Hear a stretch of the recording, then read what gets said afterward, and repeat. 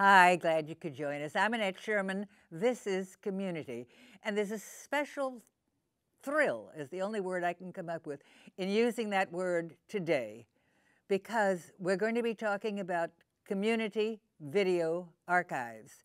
And I haven't figured out, the people, my two guests today, probably are more knowledgeable about the starting date and how many years we've been doing this. I see a beautiful blonde head shaking up and down, yes. And I see a not bad-looking guy, a rather handsome guy, actually, and extremely talented, not shaking his head, but I've gotten to know the expressions on that face because we decided we've known each other 30-some-odd years. 38 years. 40? No. 38. 38 years. 38 years. He hasn't changed a bit. I'm really angry about that. I mean it, sir. You haven't changed one bit. Do you have pictures of yourself that many years ago? No, we didn't have cameras back then. You wouldn't believe it because he looks like such a sensible kind of intelligent. He is sensible and intelligent, but he also has a great sense of humor, and that is such an asset to anyone. But Myron Hieronymus Thomas. And people want to know why he wants that name Hieronymus. Would you tell us now why you chose that middle name? Oh, it's a long story, Annette, but I'll give you the abbreviated version. What? I'll give you the abbreviated version of Hieronymus. Hieronymus in Greek, a Greek Orthodox priest once told me, means holy priest. And in Hebrew, it means holy monk. Well, I'm neither of those things. But Hieronymus was a 15th century Dutch artist. His name was Hieronymus Bosch. And that's where I heard of the name Hieronymus. So Hieronymus has a great rhythm with Thomas. And so Myron Hieronymus Thomas, when I went into radio, was quite unusual. And while people didn't always remember Hieronymus, they would remember Myron Anonymous, Myron Hoochie Economist. So it worked for me, and I've kept it ever since. Whatever the reason, it's your choice, and it's your desire to do that, and even if just playing games with it, even if you just, for whatever reason. However, people ask me about Hieronymus. Is that really his middle name? Yes. No, that's not true. It really isn't your middle name. Myron Thomas isn't even your real name. That's my story, and I'm sticking to it. See what I mean, what I have to contend with? If he wasn't so talented and he didn't have such an absolutely wonderful, incredibly beautiful and incredibly talented wife and two little doggies, and he may have different doggies now because they are people who love living creatures, and they protect them and they care for them, particularly his beautiful wife, Christy. And I'm sorry Christy couldn't make it today because she would have added, of course we have a particularly beautiful young woman, added that additional particularly beautiful young woman. Maybe next time, next year. Maybe next time. What about this time? Huh? What about this time? What about this time? Yeah. You want me to talk about this time? Yes, please. And hurry up so you can go back and finish what you were doing. Okay. This time that Myron Hieronymus Thomas is talking about, before I introduce this beautiful blonde lady, is our upcoming annual Community Video Archives luncheon, at which not only do people have, well, I love what some people say. Well, they stand up at the podium and they look around and they say, who's watching Sarasota? Everybody is here. And we're delighted at that. Everybody is there. Everybody, I hate to use this phrase, everybody who's anybody. For the past, how many years, Myron? I don't 38? have the exact luncheon. I believe the first luncheon was around 96. No, before that. Before that, the first event was 92 at Selby Library. And I believe that you and Jan started up around 1989 when you first established. Exactly. And it's a little sketchy because when we started up, and we're going to get to this beautiful girl in a moment, when we started up, we two, the two of us, did not know where we wanted to go and how we wanted to go. It sort of made its own shape and size and place and ideas. Because we talked to people like the head of SunTrust Bank or the head of the Sarasota Herald Tribune, and they would say, oh, that's an incredible idea. And they'd offer their thinking or their point of view. And Jen and I would look at each other, and it was a good idea. And we bless them for accepting the concept and running with it. We will give you all the support you need. And they did. The Herald Tribune did. Sarasota Banking Institution, SunTrust, was a wonderful believer in what we were doing, and still is. And I must mention Margaret Callahan, because she's doing a different job for SunTrust. But as usual, Margaret does not know how to do anything that isn't top drawer and excellent. She's a dear friend and a wonderful person to have saying rah-rah. And she has for all these years and still does. Myron Hieronymus Thomas. I'm going to do this with you, so don't feel too happy. Okay. As well. I was hired by, what was his name? Ted Rogers. Ted Rogers. I walked in to be on a talk show that the tall guy that looked like Ichabod Crane. What was his name? I don't remember. Okay, because he has come to a couple of he passed away. He had a talk show, and it was a very, very big audience, radio in those days, and it was a call-in show.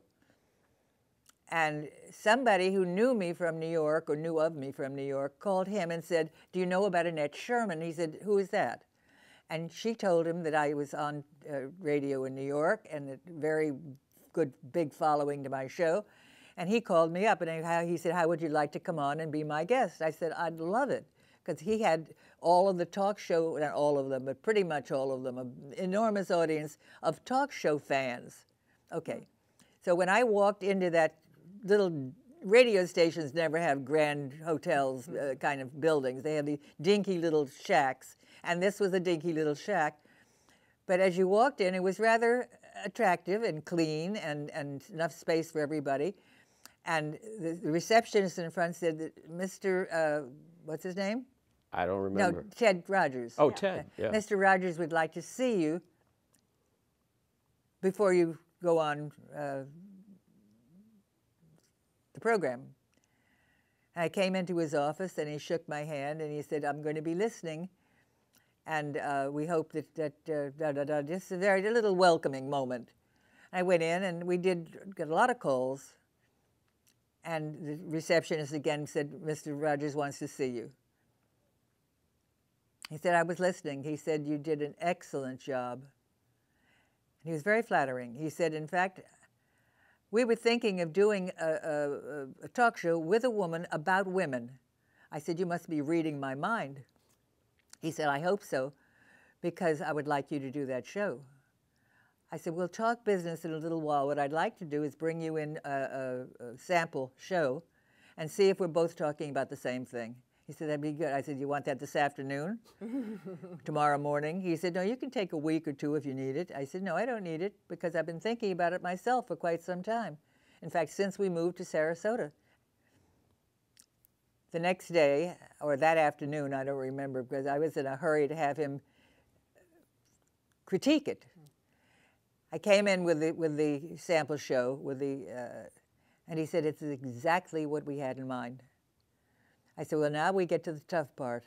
I said, I don't want a salary, I want a commission, because we'll be sold out in 2 weeks. And we were sold out in 2 weeks. And the program was called Conversations with Annette. What? Conversations with Annette. Yeah, I think so. That was we almost didn't have a title of it in the beginning, but Ted Rogers was very supportive. After each show, he would have a list of things that he would like me to consider changing. Now, this is from a pro who ran radio stations before we were born, maybe before you were born. I was, I think, born. Anyway, and each day when I did the show, we agreed, we found an agreeable remuneration set up, and I wanted a commission. I didn't want salary because I knew we'd be sold out in short order. And then we insist upon yearly contracts, which you know is well. But then he introduced me to this young man who was working there as an assistant manager, I think you were. I was production manager. Production manager. And his name was Myron Thomas, young, attractive fellow. But we all have to get older one day. Lucy went, Lucy is my associate producer, my assistant, my helper. In fact, 99% of what my needs are taken care of by Lucy Rubley, who is here making faces at me.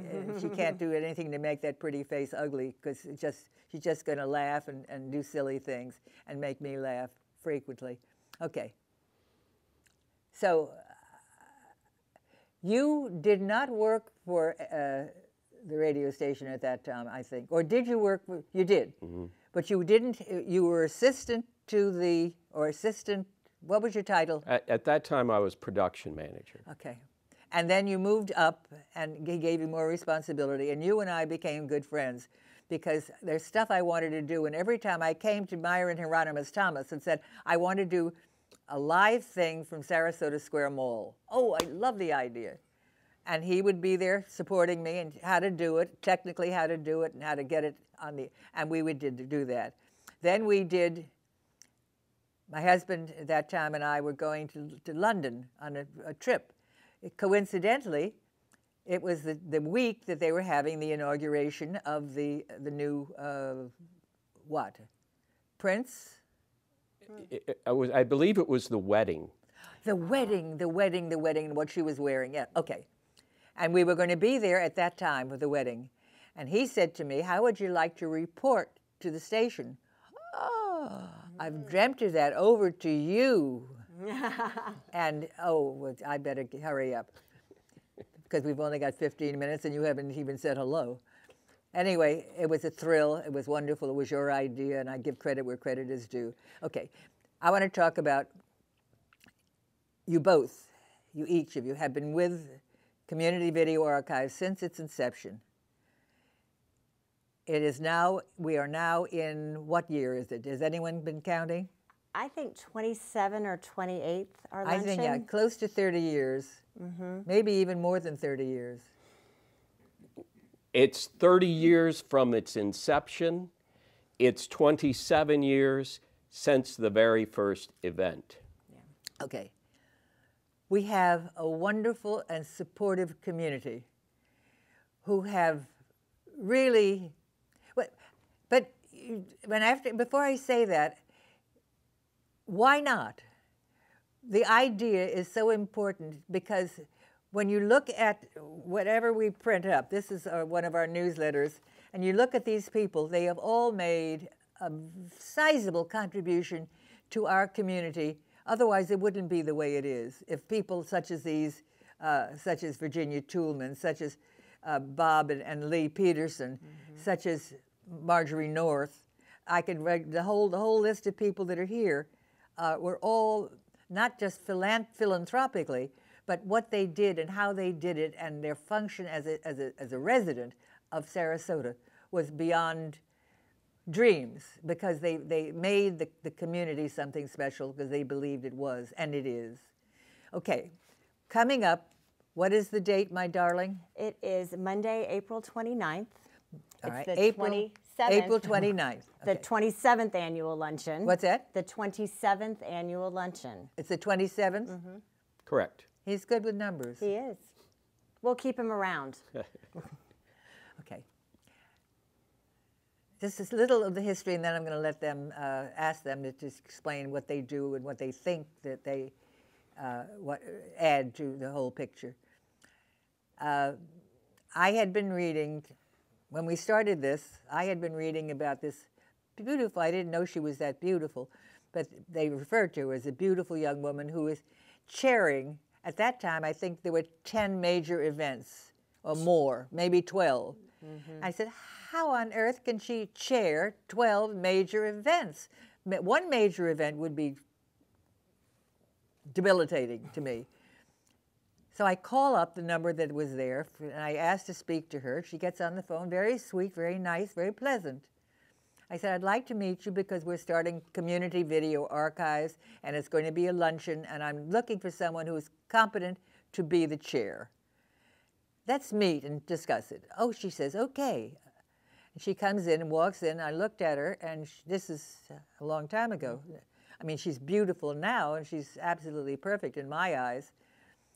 She walked in, and I said, oh, I had no idea that you were that beautiful and young. And after I said it, I said, you should have said old and haggish, because, but she came in, and she had heard about our organization, and she was delighted to accept the job of chairperson. And I want to tell you, I had a lot of experience with chair people who were awful. Just terrible. They didn't know what they were doing. At no given time could they give me any information. Strike that. This beautiful young lady takes charge. She knows at any given time, if I woke her up at 3 in the morning, she could tell me the list of people who are coming, how many have paid, how many are yet to pay, how many are taking an entire table, how many want signs that say friends and fans of whoever the honoree was. Has done a job. Well, first of all, she's capable of whatever job she tackles. I started takes and tackles together as tackles. Whatever job she tackles, she has that incredible mind and incredible drive and a desire to do the best she can, which is incomparable. Thank you for all those many wonderful years of relieving me of this, as far as I'm concerned, hateful responsibility. But at any given time, I can call this beautiful young lady and say, where are we, Chris? Well, we have 120 of this, and we have 16 of that, and we have, knows everything that's happening. Hasn't disappointed me ever in anything she does. I love you, Chris Fowler. I love you too. Myron Thomas, I've loved you for a long time because you've given me opportunities that I never thought I could have in radio, and then later in television with ideas. You are a perfectionist, and it looks very well on you, looks good on you, because that's the way you think. We were talking before we went on air about the fact, okay, our videos, and this is the way you package them, and they're beautifully packaged. They're just almost ready to give as a gift. This is Sarah Beth Kalajian, one of last year's honorees, Charlie Husking, who has become a benefactor in our community lately, but a wonderful person and a very talented writer. And Sarah Beth Kalajian is moving on to bigger and better things. Did you know that? No, I didn't. Yes, is leaving us. And I don't know that they're ever going to get someone to replace her that is excellent as she is. 4 honorees. Well, this year's honorees, we're doing something a little different. Larry Thompson, we've got Larry Thompson coming back again. We're doing Larry Part 2. Okay, Larry is the first one we've done that with, and not only is he the first one we've done that with, he is the first person who's been deserving of it. Yes. If you go up to Ringling College and look and see what he has created, and somebody said to me, well, how did he manage to do that? Number one, the kind of personality that he has is very trustworthy and honest, and he's known for that. He does what he says he's going to do. If he says he's going to build something here in Sarasota that is going to allow us to make films and compete with Hollywood, that's going to be done. It is in the process as we speak. A fantastic man. I wish I had 3 hours to tell you about some of the things that Larry Thompson has created, has done, and has been champion of. But we will have 28 minutes, 30 seconds in the presentation that will tell you all of those things. I said to someone the other day, Myron, I don't make this case strong enough. The people that we induct into the Hall of Fame and that you do the video biography of, and we have pictures of and that we honor, have their place made in history, because these people will, 20 years from now, 50 years from now, there'll be no other recollection of this period in terms of people who contributed to it and what they did and how they did it and their future thinking, such as our wonderful Larry Thompson.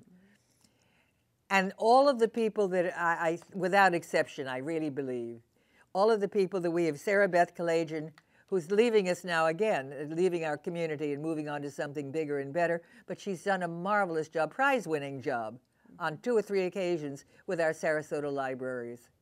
And Charlie Husking has, amazing man.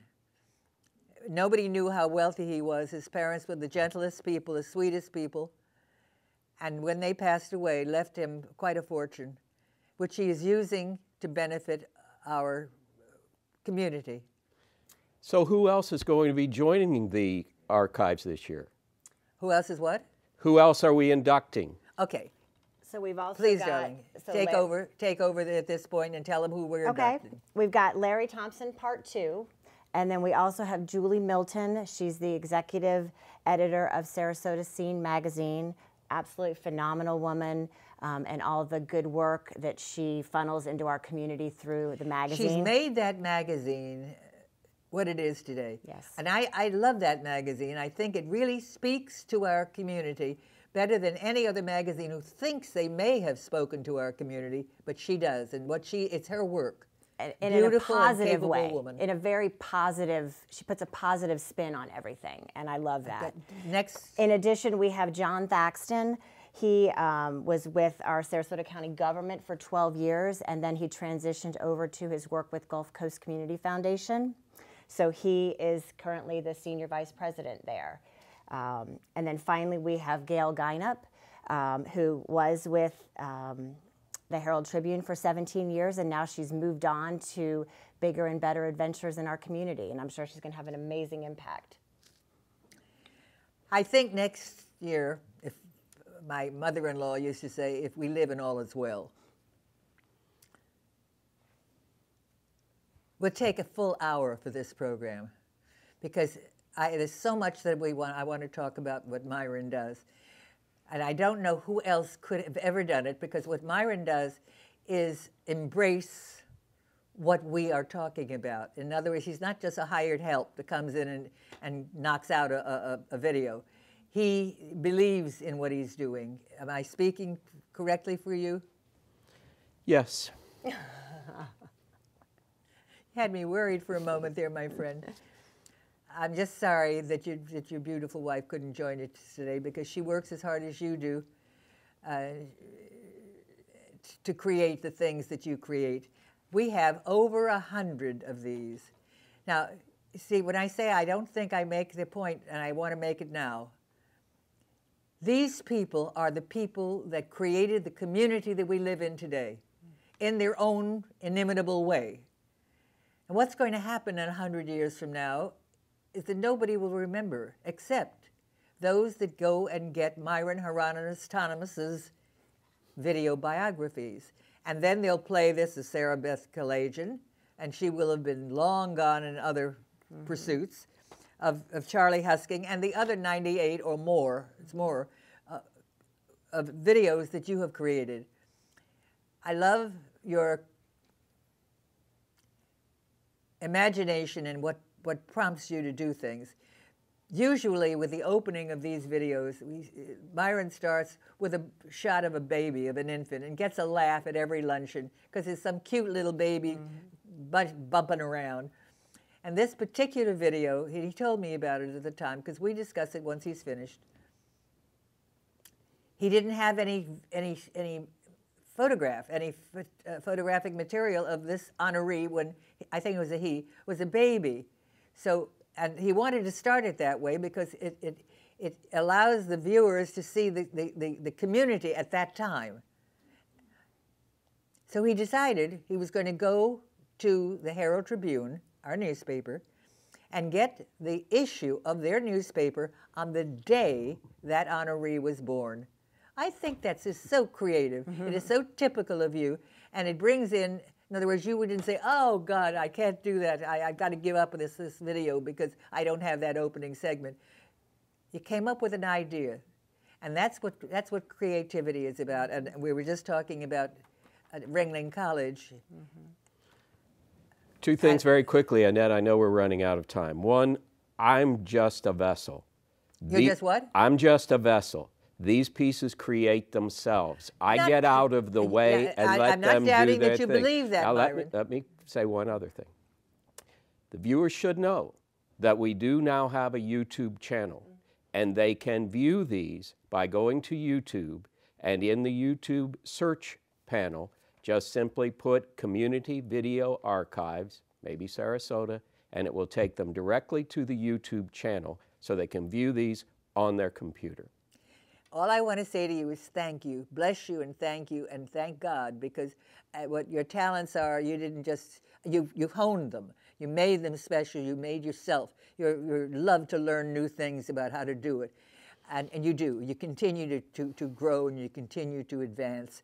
Thank you, thank you, thank you, and thank you, beautiful wife, because she works right alongside of you. You are the creative, and she is the person that sees to it.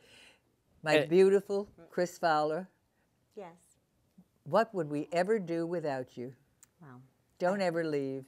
I promise I will not. But I want you to tell everyone how they can get tickets for this event. Yes, please tell them that. Speak into the camera. So you can call and give your information to Annette, leave a message, 941 into that camera, darling, with the light on. 365-7052, or you can email Annette at communityvideoarchives@gmail.com if you're interested in information about the event. Okay. And Annette, thank you. Thank you for the opportunity. Thank you for founding this organization, for having the vision to do this, for working diligently throughout the years, effortlessly, for no pay, to create this organization. I'm going to throw it right back on you because Lucy is waving her hand, which means we have to say goodbye. But without you, without Chris Fowler, I could not do it. It would not happen. There isn't another Byron Hieronymus Thomas, and there is not another Chris Fowler. And there will never be another Annette Sherman. Say goodbye. The